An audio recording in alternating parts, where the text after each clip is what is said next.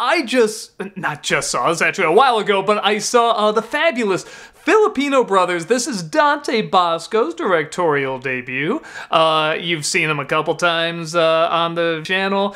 We've done several things together, and he's a good friend, he's a wonderful guy, and by pure coincidence, I was vacationing in Oahu, and he happened to be doing a movie tour, just going around touring this movie, and he brought these, really great musicians with and stuff, and did Q&A, signing, and all that stuff, and I just happened to be there at the exact same time, so I just met up real quick. I met his family, who are all wonderful. We were supposed to go out for drinks, but I wasn't even like the second full day I was there. I had really bad jet lag, so I couldn't do it. But I said I really like this movie. I wanted to do a review of it, so this is my review. As you would guess, I do like this movie. For those that aren't aware what it's about, this is super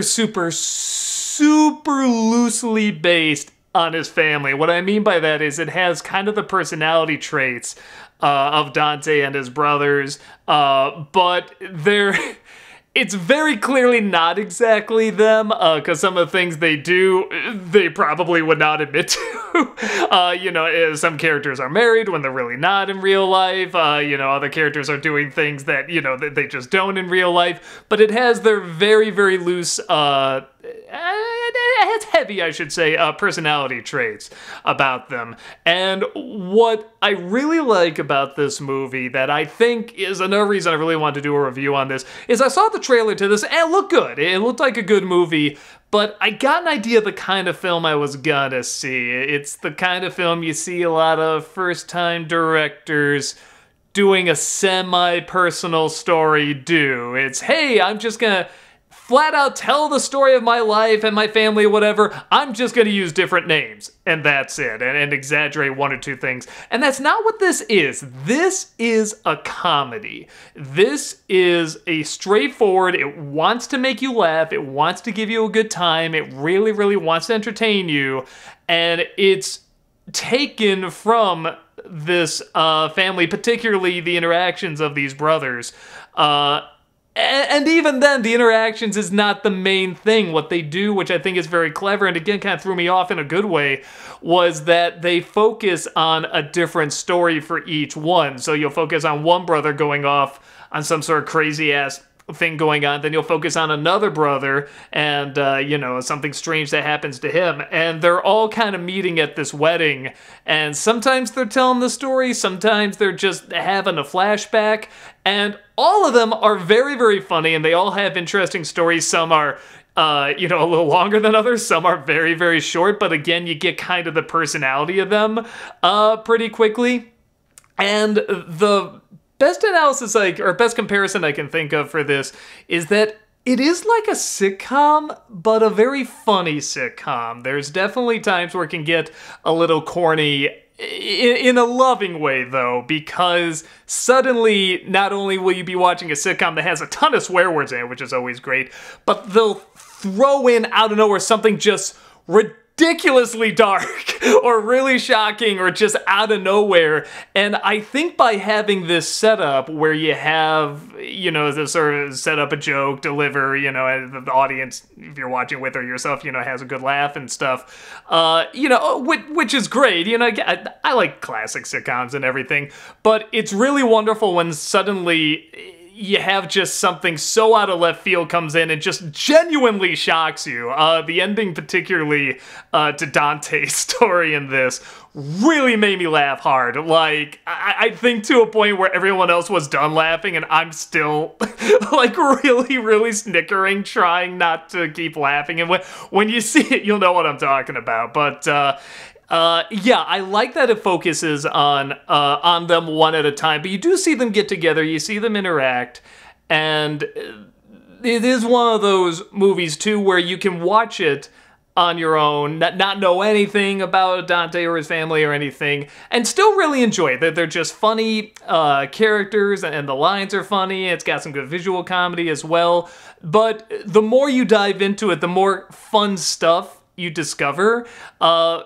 For example, the main characters and all the brothers are named, that they're D names, and it turns out, they're based on, they come from their father, and their father had, I guess, 3 brothers as well, and they all had D names also, and they're named after the uncles and father pretty much. So like a little detail like that, you don't need to know that, but that's a really cool thing.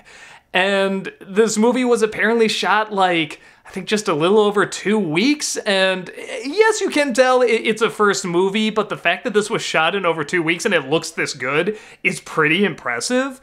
And it is one of those where, like I said, it just has a lot of laughs, but it definitely has stuff you'd probably be looking for in a movie like this too, where it does have a lot about Filipino culture, but it's not...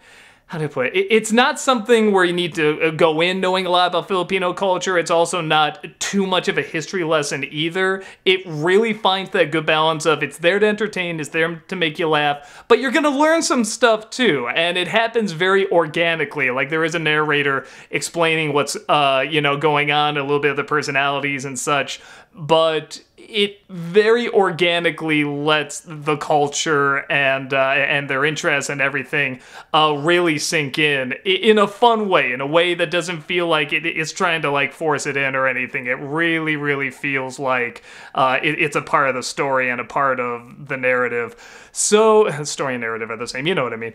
I'm trying to think what else about this movie. It really is one of those where I kept expecting it to go too serious, because you always see this in kind of these personal stories where you'll have some funny moments and they'll just go out of nowhere, super dramatic. Haha, we tricked you, it's a drama. And it's really not. And honestly, I don't have a problem with movies that do that if they do it well, but this one really is here to make you laugh, to entertain you. And again, that's one of the reasons I really wanted to do a review on it, because I saw the trailer getting the impression it was going to be like that, but it doesn't quite do that. It does surprise you in other ways. Like I said, it can go a little shocking and really dark here and there, but there's still kind of that zany wackiness that blends with it too. I don't know. I'm kind of a sucker for blending something that's like really, really mean-spirited and dark, but also zany at the same time. But this one, again, also has a lot of heart to it. It is about this family and how they work off each other.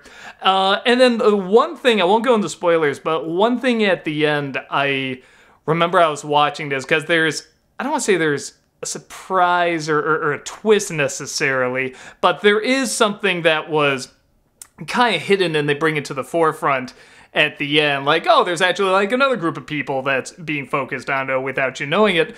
And my first thought was, well, shouldn't the story have been about them though, if that's like the big thing at the end? But then when I was thinking back, I'm like, no, that there was a lot of focus on them. There was a lot of detail, and they were all, interesting and layered and stuff. They just weren't the main focus. So I did at first kind of go back and forth on that, but the more I let it sit, the more I was like, no, this works. This actually really does work. And when I saw this, I saw it at a theater. It was a packed house. And, it's in Oahu, it was a very large, Asian audience there.